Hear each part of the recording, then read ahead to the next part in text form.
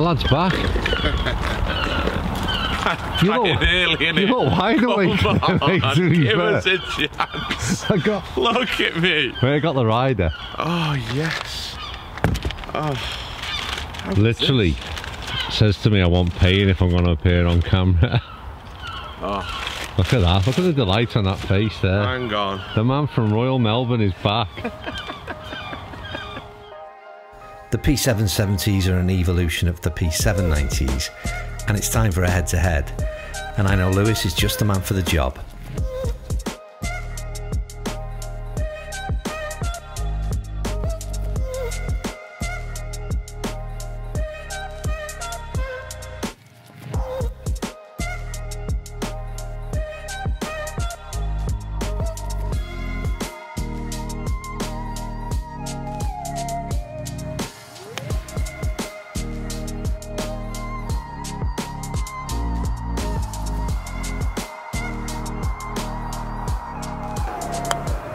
I think these are going to be immensely popular. So do I. But I'm going to ask you one question. Would you swap your P790s for the P770s? You said to me last week you get a bit of stick for using P790s. What does that? Why? I don't get that. Yeah, I think it's more people question why I use them, which, you know, because you're a pro, you mean? Because, yeah, absolutely. That's the reason. Is people say, what do you use? You know, when I'm giving lessons, when I'm giving custom fits, I use P790s. You know, I've used them for a long time, and I use them because they're the best for me. Yeah, yeah. That's as long and short of it. I can use blades. You know, I've got a set of Strixon blades, which yeah. But I like them because the performance with them is the best, and I think that's the key, isn't it? Yeah. So today we've got P770s, which is you know. So I've specifically got you down P770 versus P790. You're the perfect man to do the job. Yeah. And I've also brought down the other two clubs that have been brought out by TaylorMade at the same time, because I'm going to throw them into the equation at the end. Yeah, definitely. Because I'm a previous Tour Preferred MC TaylorMade iron player, which would be the sort of middle one. So I used to play those, and I'll play 790. They've brought out this kind of in the middle, and then they've got the new blade, which, you know, going back to your question would be, why don't I play the blade? It's always you're a pro. Yeah. You play a blade. It's an assumption. Why don't you play a blade? Yeah. And my opinion, my sort of answer is always performance. Yeah. So well, that's what I need to see really today. Interesting, because shelf appeal. Yeah, it's a good-looking club, isn't it? I want to try all these. Yeah. Because they're looking good. I would pick them all up and say they're good looking. And first opinions on the P770s. I know you showed you a couple of days ago. Your opinion on P770 against the P790. What do you think at the minute? Obviously a better look. Yeah. You know, I've hit a few shots, and I do like the look of it behind the ball. That is the one thing that I would say is I've got used to the way they look behind the ball. They are a bit bigger. That's the one reason I wanted to try them, is can I get the same performance with something that is smaller in the head? A little bit more compact. Yeah, that's it. Or should I be going back to something more like this? Yeah. Yeah, that's okay. Right, well, we're on the we've, like I said, we've hit a few balls. We're on the what hole is this? 13. 13. And you're going to hit 7 iron. I am. So.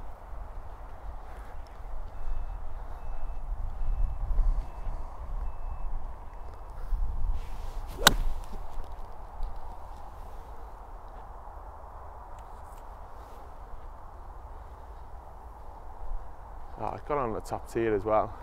Yeah, perfect distance control. How did that feel? As I'd expect, it's very, very similar to what I've got. Is it? That's the first question. I was going to ask you, how does it differ? Yeah, it's very similar. You can tell it's not a solid construction. You know, we've got the 7 iron, so it's got the slot. You know, it's hollowed body, and I can tell that when that's the difference, isn't it? But the distance is, you know, I think it's about 170 this hole, you know, and I've got it to the top tier. That's bang on your number, probably. I would hit 7 iron here all the time, and that would be my worry: is would I swap to these for looks, or am I swapping? You don't want to compromise performance, do you? Absolutely. Nobody does. No.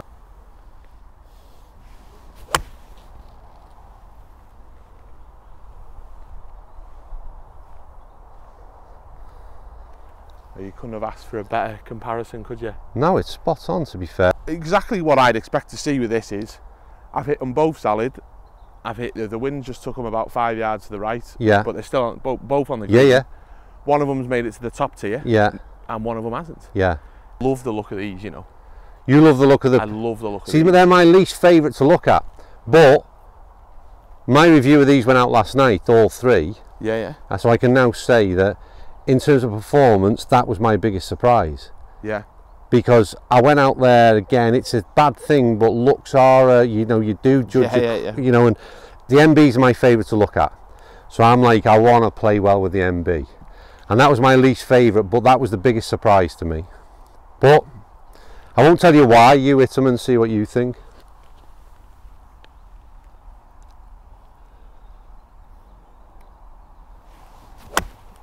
Solid. Great strike. Bullet straight. It didn't seem to move a lot from it. Jeez.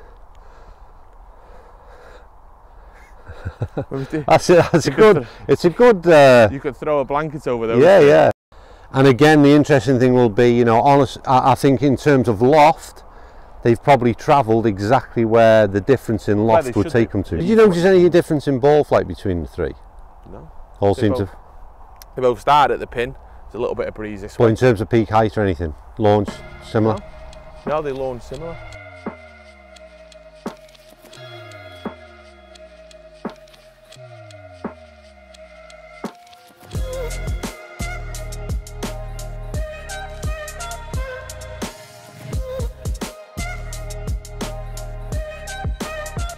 Well, Lewis continued to put the 770s through its paces, while I continue my love affair with the MB.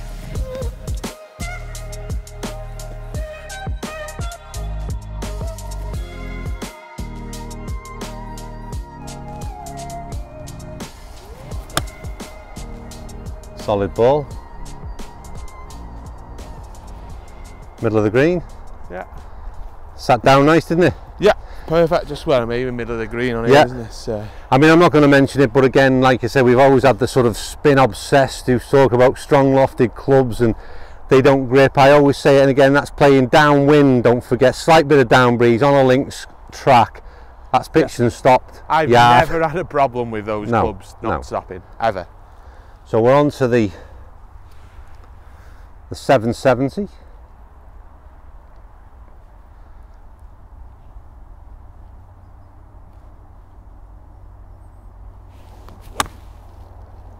Almost identical in terms of ball flight. Pitched and gripped. Can you see them? Yep. We've got the camera at the back of the green, so we've all seen them, mate. There you go. What more do you want? There's nothing between them other than these are a bit smaller and they look better. The idea of those was they made something sort of compact, with a sort of an enclosed back to look like a blade, but perform like a game improvement iron. But these look more like players like. So you're going to get the bottom line is by putting them in the bag, you're going to get less stick. Probably not. It does. Probably not. Just going to get just as much stick for not playing one of the other two. But well, I'm going to finish off with one question, because I will hit a couple more balls, because like I said, this has been more about you today than me. But I'm going to ask you one question. Would you swap your P790s for the P770s? Yeah, probably. Yeah. You just, because you know I don't swap, do you? I don't. I'm not. No, you've been on them irons. I'm not a big person for swapping gear, but I think these have got a chance. Yeah.